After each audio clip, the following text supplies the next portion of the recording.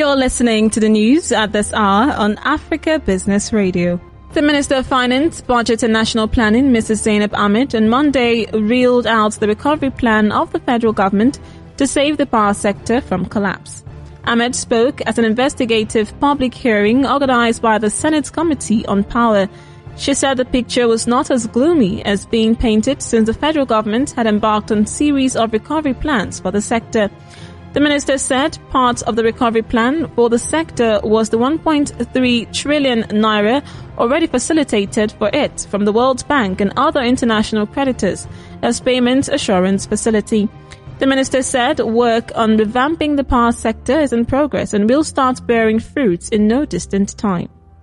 And that was the news at this time on Africa Business Radio. You can continue to listen live online at www.africabusinessradio.com or via our mobile app.